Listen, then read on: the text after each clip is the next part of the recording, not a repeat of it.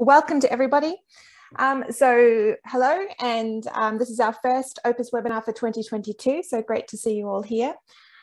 I would like to begin today by paying my respects to the traditional custodians of the land on which I'm zooming in from today. That's Jagera country, close to the border with Turrbal country.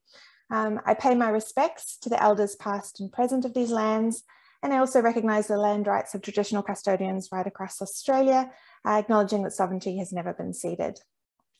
Finally, I'd like to acknowledge the contribution that First Nations people make to our university and to our own research here at Opus. Now, it is my pleasure today to introduce Ken Knight. Ken Knight is the Research Impact Manager at the Murdoch Children's Institute. He is an award-winning practice specialist and educator in the fields of knowledge translation, engagement, and research impact. Ken has over a decade's professional experience in research, health, and government, complemented by postgraduate qualifications in psychology, communications, and cultural theory. He's passionate about partnering with diverse stakeholders to facilitate greater impact and establishing and evaluating organizational models and processes that enable research evidence to be useful and utilized. So Ken, I might pass over to you to explain how you would like today to run. And thank you again for your time and joining us today. Thanks, Sam, and for the generous introduction, and also thanks to Michelle and Manny, who are behind the scenes making everything work very seamlessly for us all. And good morning, everyone. It's an absolute pleasure to be involved in this program, and great to have the opportunity to speak with you about this complex, sometimes thorny and irritating topic of research impact today. I'd also like to begin by acknowledging the traditional owners of the country on which I live and work, the Wurundjeri people of the Kulin Nation, and pay my respects to their elders past, present, and emerging. So forewarning, today will be something of a whirlwind overview. We're going to cover quite a bit of ground. Hopefully it'll be a bit of a degustation of tools and tips and processes to whet your appetite around progressing and approaching research impact in a sustainable and meaningful and workable way. There will be a recording and slides made available. A whole range of resources are also available for you to continue this progress in your own work. And a lot of the content will touch upon and expand upon earlier concepts that have been covered in this webinar series. We're a small group, so I'd like to keep this informal. And you can see that we're using Zoom meeting rather than webinar. I will be presenting with slides for most of today's session, but I will be breaking it up with lots of pauses so you can ask questions and we can discuss anything that may not be as clear as it could be. As Sam mentioned, I'd also like to keep this session as interactive as we possibly can, but I also understand that not everyone is able to be as interactive as they could be or feels comfortable interacting in these kind of sessions. So if that's the case for you, in the interactive bits, if you just keep your mic and your video off, we will respectfully get the picture and we won't badger you to engage. So please don't feel like you need to leave the session if you can't or don't want to engage with us. But the reason behind that interactivity is really a kind of a core founding tenet of the work for me, and that we approach this, and I think we can only really approach this meaningfully as a community of practice. All of us bring great and diverse knowledge and lived experience to these processes and practices, and I think that the only way that we can meaningfully progress and advance our learning and understanding is to do it as a collective. So I'm certainly not sitting here in front of you saying that I'm the expert in these processes and principles. I bring diverse knowledge and skills, but I also look to you to share your reflections and your knowledge and your skills and your practices. I'm sure you have engaged in these processes in a whole range of really interesting ways. So please, throughout today's session, if you would like to share your reflections and your skills and experience and what's happened well for you or maybe not so well for you, please don't hold back, and you can do that via the chat at any point. So to kick us off, I'm also very curious about who you are and how you're coming to this work. And so I'd like to start with a couple of polls just to gauge where you're up to. So bear with me while I put this up. So I've got two questions here. The first one is, do you currently plan for and or assess your research impact? And then the second one is around how you would rate your understanding of research impact. So we'll just give you a few seconds to see how you go, and then we'll share your responses.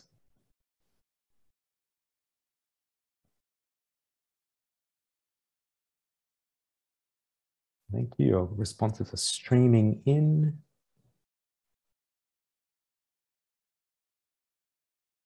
Fantastic, thank you. And let me share these results. So we can see a pretty even spread, at least around what you're currently doing. 29% of you do plan for and assess your research impact, 59% no, and a few of you are unsure. And in terms of your current knowledge, we've got a few people who have a good understanding, a few people who have a basic understanding, and a few people who this is pretty new to. And that was what I was expecting. I think this is relatively consistent when we talk about research impact and knowledge translation. I probably suspect that your level of understanding is a bit more advanced than you're giving yourselves credit for. I think one thing that we find when we're talking about research impact and knowledge translation is that often these terms are used very variably and interchangeably. And sometimes we're talking about these things or doing these things and not necessarily really giving ourselves credit for doing impact and translation work.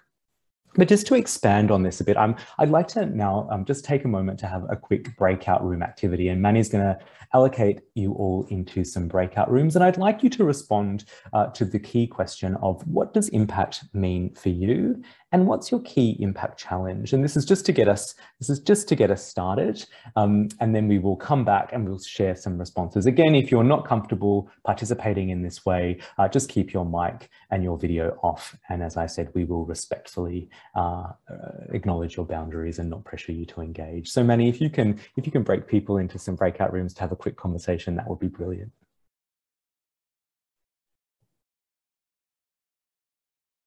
Welcome back, everyone. I hope that was an interesting, if maybe a bit too short, opportunity to have a chat. Would anybody like to share any of the reflections or any of the insights or any of the challenges that were discussed in your rooms? Please just unmute and jump in. What does impact mean to you, and what are some of the challenges that you spoke about?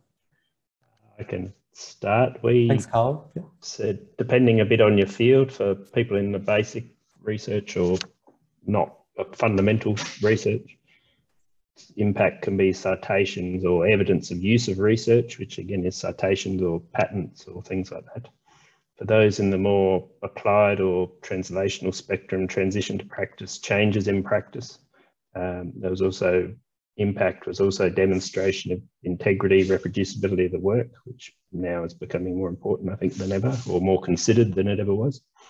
Clearly describing evidence of use, and I guess how is this best done, and that determined somewhat by the field, whether it's citations or demonstrable evidence of implementation. And then communicating the findings and making sure the target audience gets access to that information and uses it as evidence of utilisation of the research. Thank you, Carl. Would anyone else like to share? Maybe I can jump in from our group. Yeah. We talked about different types of impact, and we were following that framework that the NHMRC sort of lay out of knowledge impact, health impact, social impact, or economic impact. Mm. And we also had a really great point raised around the difference between, well, I think it was a great point around impact versus significance as well, and what's the difference there. And so, I mean, the way that I think about it when I'm writing a grant is around impact being what you've done in the past, and maybe significance more with a potential significance, maybe more forward facing. I don't know if that's correct or not, but those are some of the discussions that we had in our breakout room.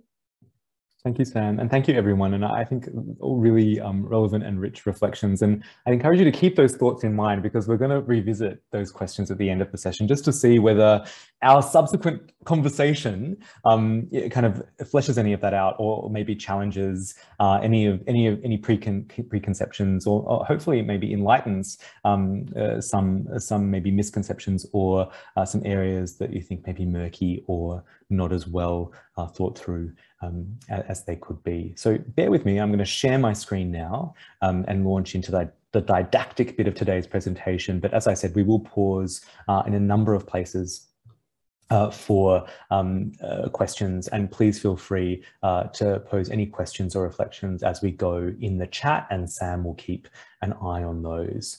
So Can I just get a thumbs up that you can see my screen and my slides? All well, perfectly, brilliant. So today we're going to give a bit of an overview about what we actually mean when we talk about impact and translation, and then I'm going to talk through some evidence-informed approaches that make this work hopefully meaningful and purposeful and practical and feasible for you all.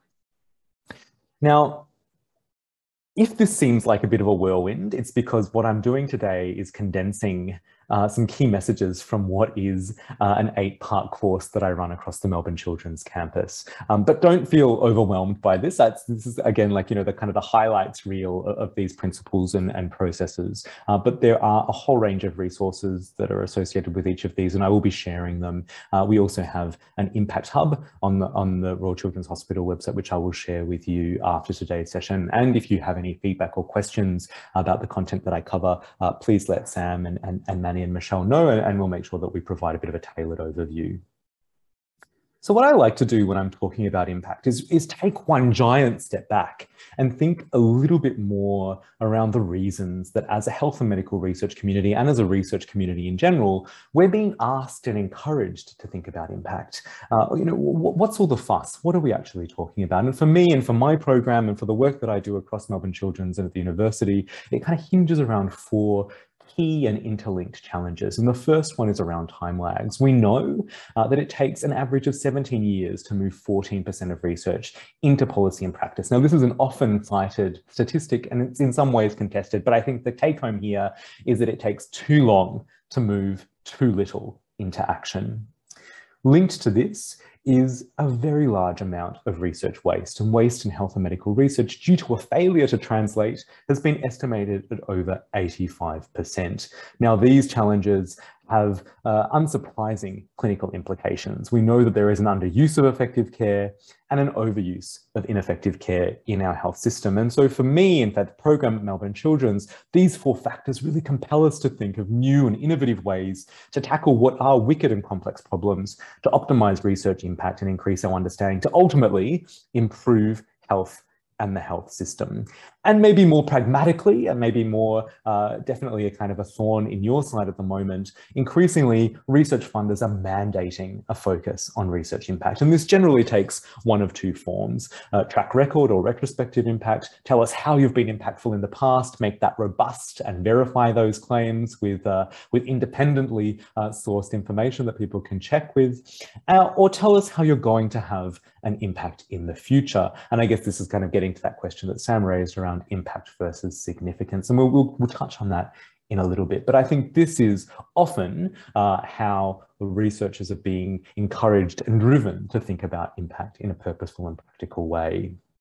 But what are we actually talking about? And Sam mentioned the NHMRC's definition previously, and I like this definition because it is inclusive. But the NHMRC, for those of you who may be unfamiliar, they talk about the verifiable outcomes that research makes to knowledge, health, the economy, or society. They refer to impact as the effect of the research after it has been adapted for use, or used to inform further research. And the reason that I said I like this and it's inclusive is because other definitions of research impacts, for example, the ARC definition of research impact, isn't particularly concerned or interested in contributions to knowledge and academia. And I think that that can unfairly hamstring our lab and discovery focused researchers.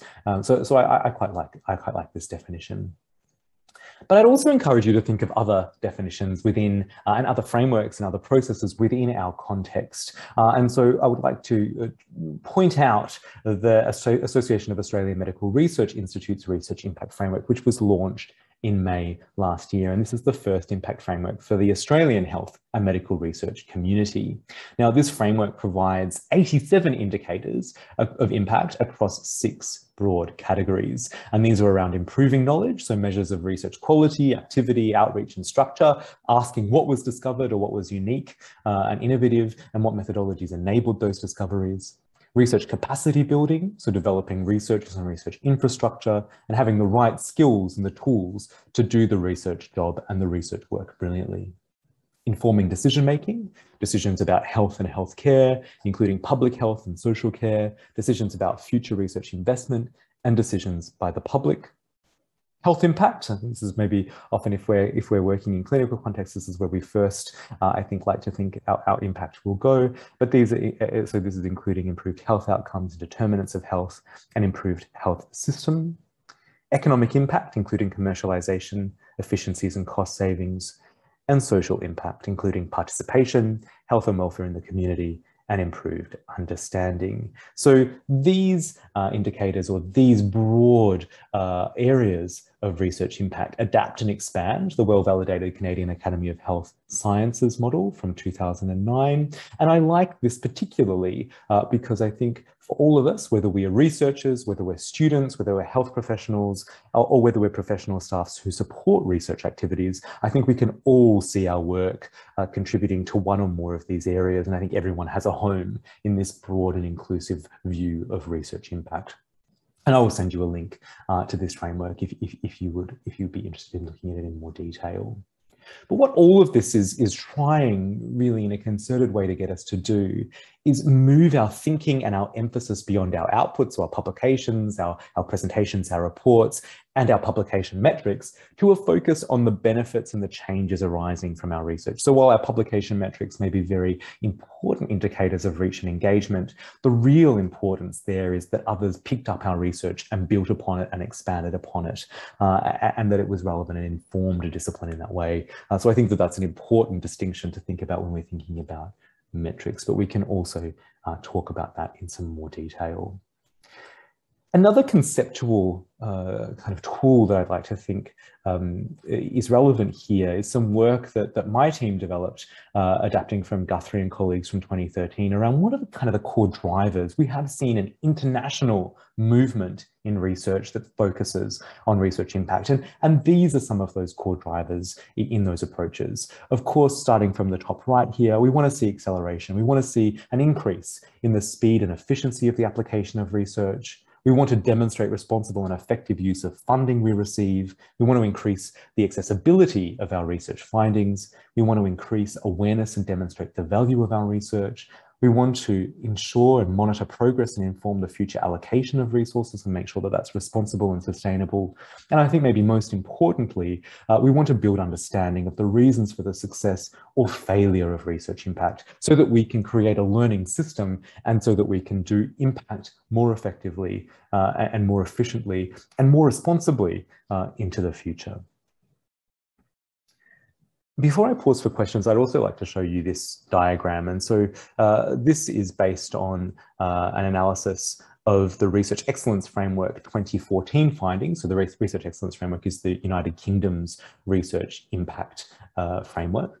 And this is some data and some analysis that was done by King's College London. But the take home here for you is that impact pathways are unique. So this group of researchers analysed 6,700 impact case studies, and they identified 3,709 unique pathways to impact. And so I think here we need to acknowledge that there is no one or correct way or process or methodology to achieving research impact. This will look different inevitably based on your context, your need, and what you're trying to achieve in the world. So take heart. There is no paint by numbers approach to this. That is kind of liberating, but it is also, I understand, sometimes complex and daunting. So I'm just going to pause now to see if we've got any questions. And Sam, do we have any questions or comments in the chat? No questions, comments in the chat yet, but please, everyone, feel free to type them in, or if you'd like to raise your hand or unmute yourself. Right, we will forge bravely forward, but there will be other points where we stop in the midst of this presentation. So I guess the question here is, what is our conceptual in? So I've kind of given a bit of grounding into kind of why we're talking about impact. But I think now what's kind of underlying this, and how can we approach this work in an informed and rigorous way?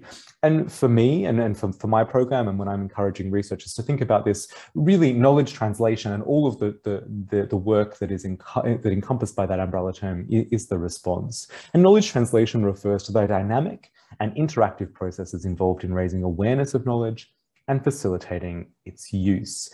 This is a definition from the World Health Organization, and they importantly talk about knowledge translation as involving synthesis, and exchange and application. Synthesis in the sense of bringing together all of the available knowledge, not just research evidence, practice wisdom and lived experience, having some kind of dialogue in terms of exchange with different beneficiaries, end users, other researchers, clinicians around what this means in particular contexts. What can we do with this? What are the problems and what are the responses that we should be engaging with here? And then applying that knowledge in particular ways, be it to inform further research, be it to change practice, be it to change awareness, be it to raise knowledge and awareness.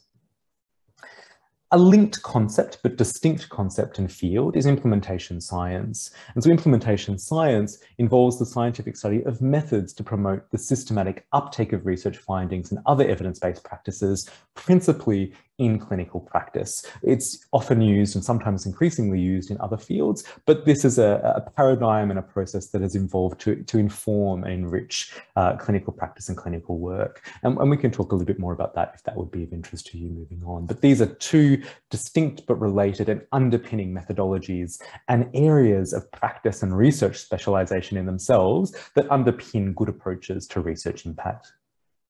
I'd also like to introduce you, if you're unfamiliar with this term, but integrated knowledge translation. And so integrated knowledge translation is an approach that integrates the principles of translation throughout the entire research process.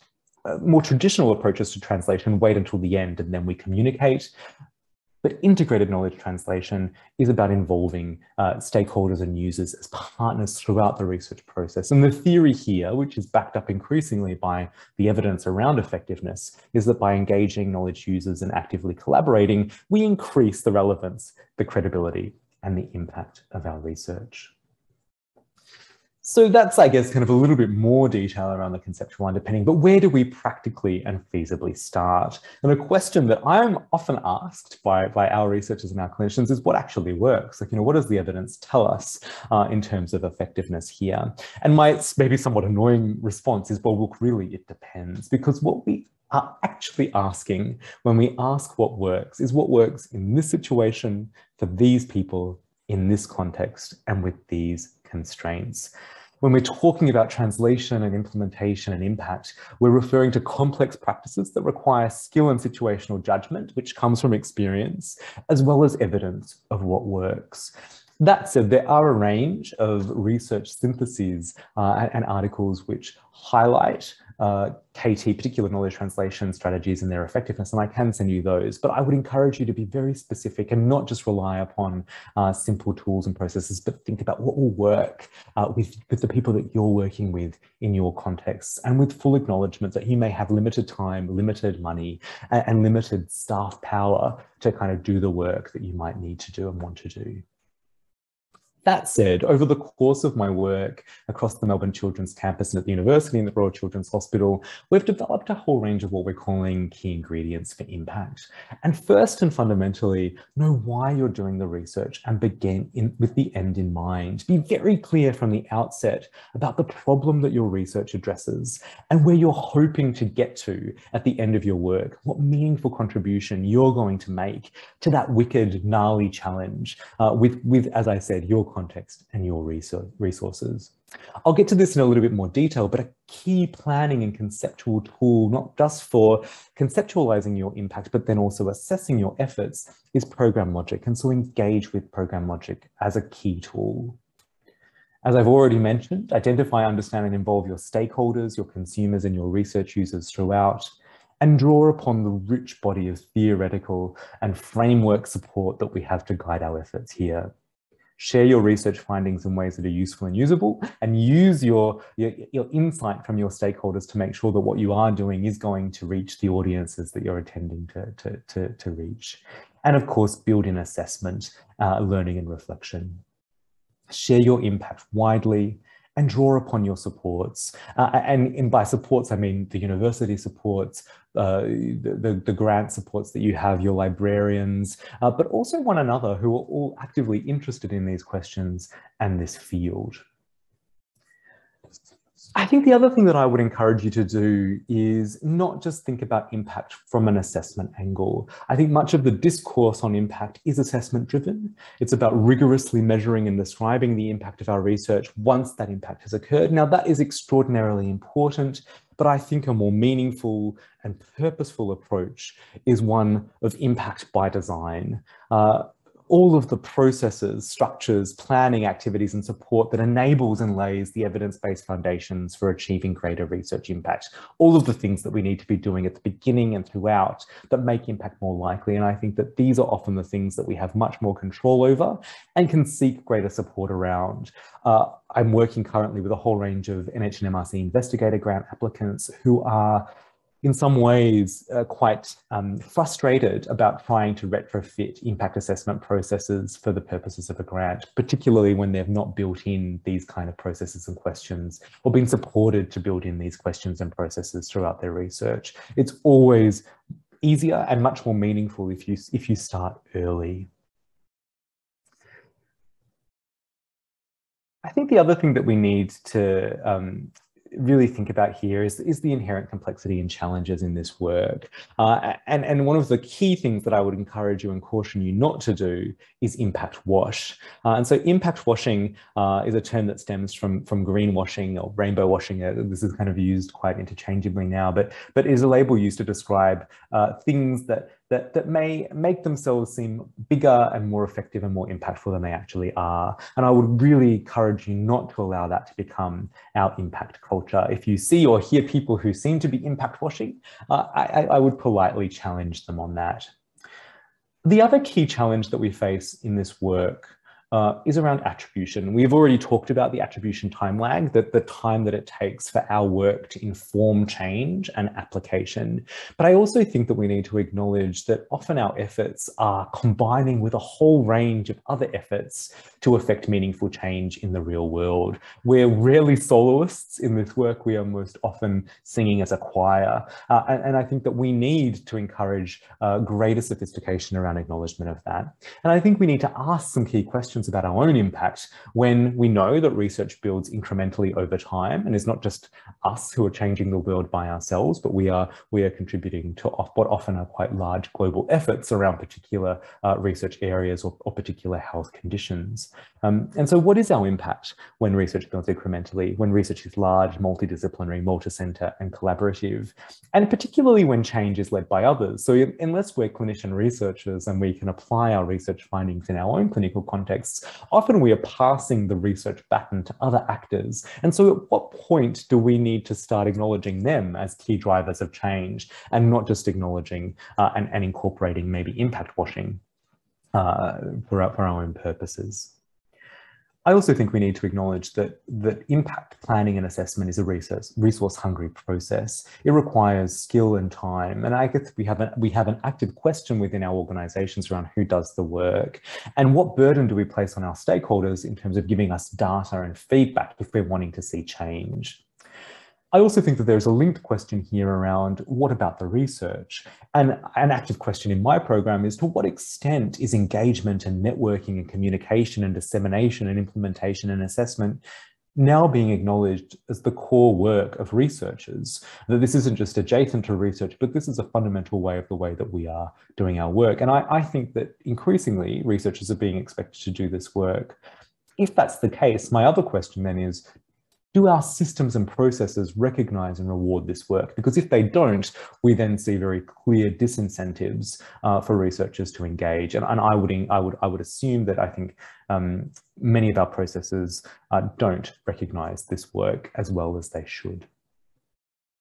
I also think we need to think about negative impact here and acknowledge that science and technology and scholarship have not always been forces of good or of social benefit, and acknowledge that there's often a positivity bias when we're talking about impact, which may not be genuine or accurate. I also think questions about impact bring value judgments to the fore.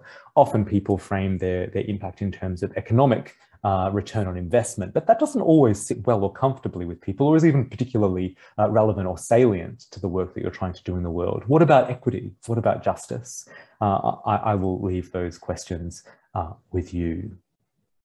And I'll also pause here to see whether anyone has any questions or reflections over that content that I just covered.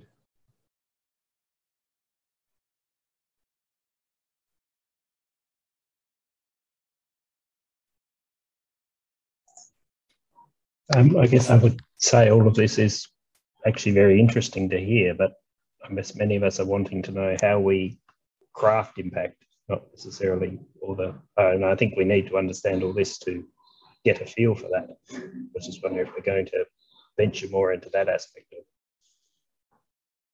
Thank you, Carl. Yes, and we are about to head into the practical side of approaching impact, but I think having worked in this space for more than 12 years, I think we really need to have a solid grounding of that theoretical complexity to do this work well, because I think often we find ourselves, and I think the onus is up to us as researchers and research leaders to advocate within our organizations around what responsible approaches to impact look like. And so I firmly believe that we need to arm ourselves with this background information to do the work well.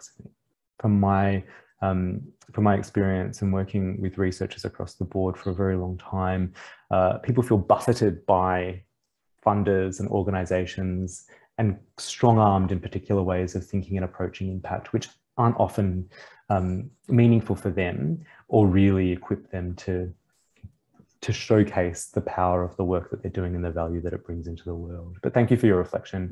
I fully agree with all of that. And I think you've actually explained a lot of what the gibberish the NHMRC give us the right questions against is trying to get to. And I think having this is actually really, as you said, it's fundamental to understand how to craft that selling of your work, if for want of a better word.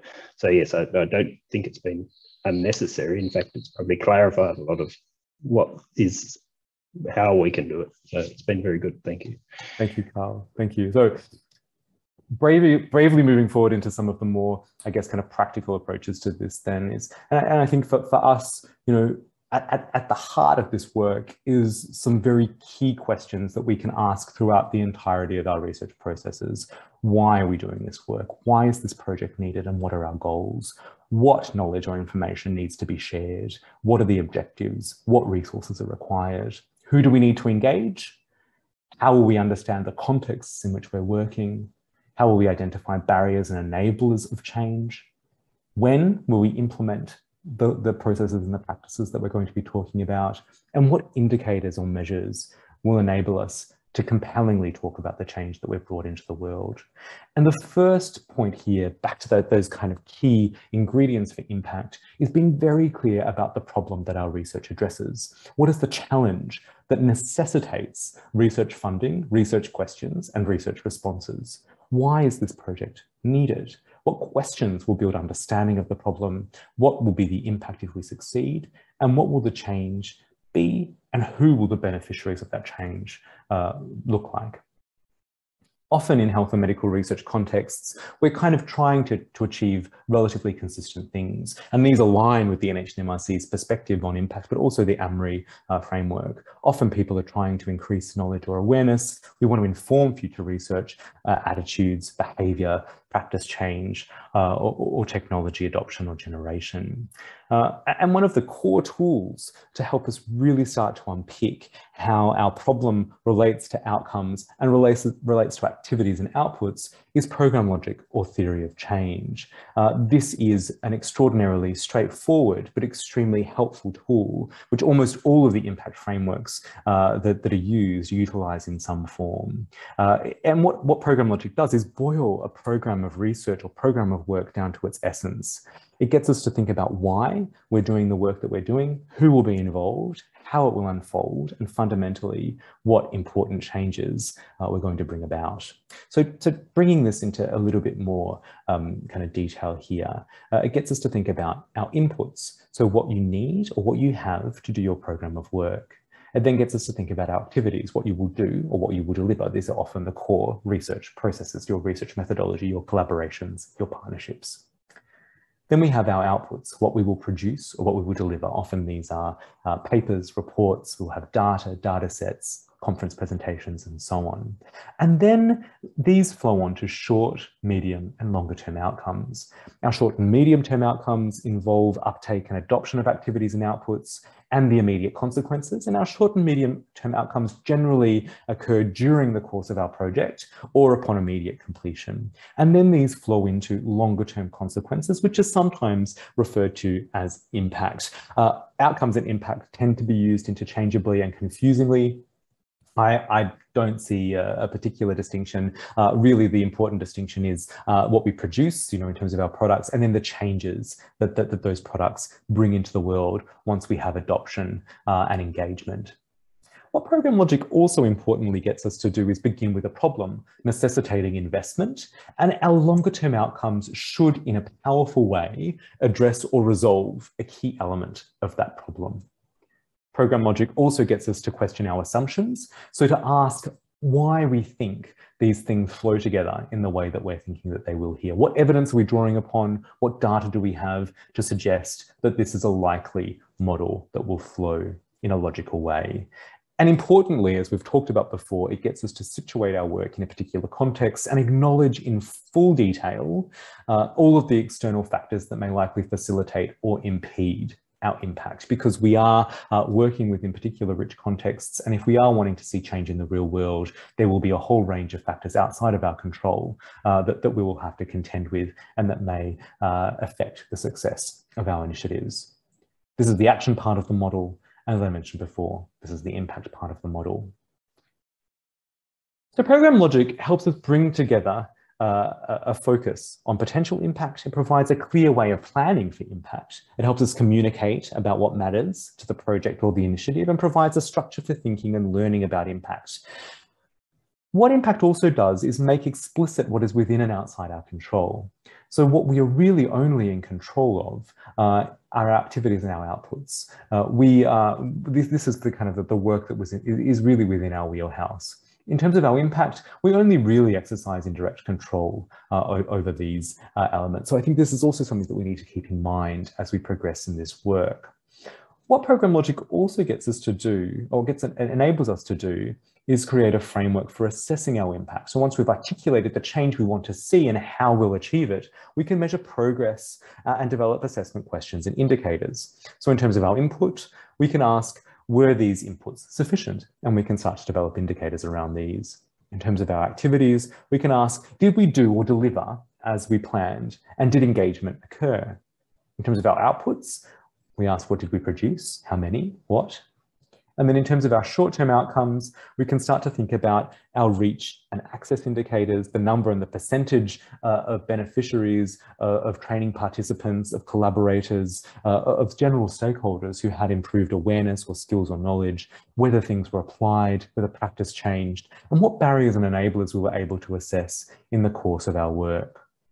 And then in terms of longer term outcomes, I would be encouraging you to link these back to those broader domains that the NHMRC and the Association of Australian Medical Research Institutes frameworks talk to.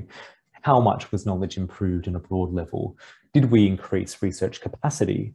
Was decision-making at a high level affected? Did health improve? And were there economic and social benefits? So I think as a fundamental take-home, as a core tool in our impact processes, impact is generally very well affected and influenced by program logic processes. Program logic helps us begin with the end in mind, to select activities that are known to be effective, to identify goals and strategies to achieve impact, to communicate our vision, to manage expectations, and to monitor and evaluate our progress. And I have a whole range of resources that I can share with you to think about this in more and structured ways. So just to recap here now, research impact refers to the changes or benefits arising from our research. Program logic is a useful tool to help us conceptualize a pathway to impact, and knowledge translation and implementation planning processes and strategies move us along that pathway. So I'm not going to pause for questions there because we're almost at the end, and I'm just going to cover this last section because it's also quite important, and then we'll have some questions at the end. But the other kind of core practical and strategic thing that you need to be thinking about doing if you're wanting to make a difference is involve your stakeholders early and often. And you need to ask some very particular questions here. Who's affected by your work? Who has an interest in it? Who's likely to benefit? Who may use your changes? And who, importantly, may oppose your work, and what might be threatened? Engaging in involving stakeholders it leads to better quality research. It helps us improve our understanding of issues, of the context of change, of the mechanisms for change, and the research questions that are going to be most important for us to ask. It makes it much more likely that research will be relevant and acted upon. And importantly, and I think fundamentally, it is increasingly seen as the ethical way to conduct research, especially if that research is publicly funded. There is a growing awareness and consensus that people who are affected by research have a right to have a say in what and how publicly funded research is undertaken, and that people who use health services and or live with a health condition can and do provide a different and valuable perspective to research because of their personal knowledge and experience of research topics. And for all of these reasons, involving and incorporating and engaging our stakeholders make it much more likely for us to have an impact. When we're thinking about engagement in research, we often talk about a spectrum, and I encourage you to just look at the central diagrams here. This isn't to say that this is a hierarchy of value or kind of from not so good to very good. There are different ways and different reasons for engaging in different forms and at different levels at different parts of our research projects. But this is generally a way that it's been conceptualized. So level 1, informing, is that kind of broadcast model. It's monodirectional. It's us speaking to an audience. Level 2, gathering information. We are asking a question and we're receiving a response, but we may not be replying. Level 3, we're seeing a dialogue. We're asking questions, we're receiving responses, and then we're feeding back. Level 4 is engagement. So we've got that bidirectional conversation, but we are also then facilitating conversations amongst stakeholders. And level 5, this partnership model, the key factor here that has changed is the power differential. We are no longer driving the process, but we are one amongst equals. Now, addressing those power imbalances is much more complex and difficult in practice than in theory. We can have a conversation about that if that would be of interest. But this is the way engagement is often conceptualized.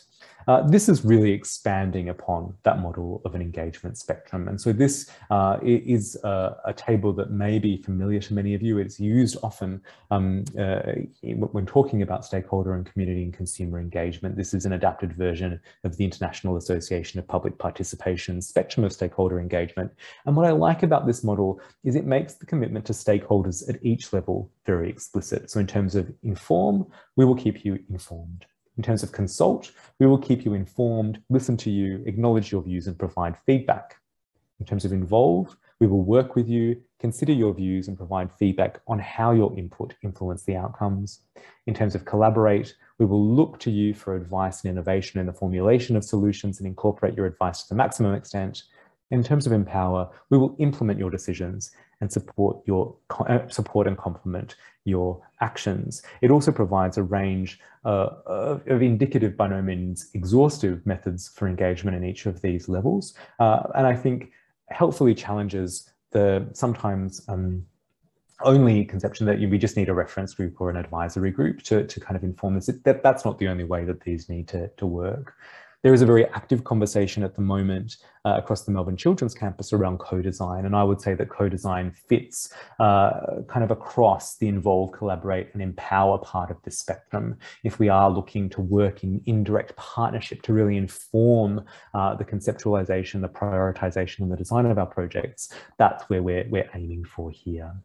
Now, I'm conscious of time, but I just wanted to quickly look at this particular diagram. And so often researchers say to me, well, look, I would like to engage more, but I'm not quite sure at what point and why, and what the intended value would be at different points of a research program. And so here at the center of the slide, we see a relatively straightforward and traditional research process. And I'll quickly go through some intended outcomes and opportunities at each stage for greater engagement. In terms of identifying and prioritize, the opportunity here is that stakeholders inform and are consulted about our priorities. The outcomes here is that the proposed research is more relevant and meaningful. In terms of the design and planning, the opportunity is that stakeholders clarify research questions and affirm their importance and co-design approaches. And the outcomes is that the study design and the plan is rigorous, relevant, collaborative, and more likely to be impactful. In terms of developing the research or grant proposal, the opportunity is that stakeholders can be co-applicants. They can help ensure that the research is ethical, engaged and nuanced, and that opportunities for ongoing involvement are identified and actioned. And the opportunity at this stage is that research is high quality and ethical and more likely to appeal to a range of funders.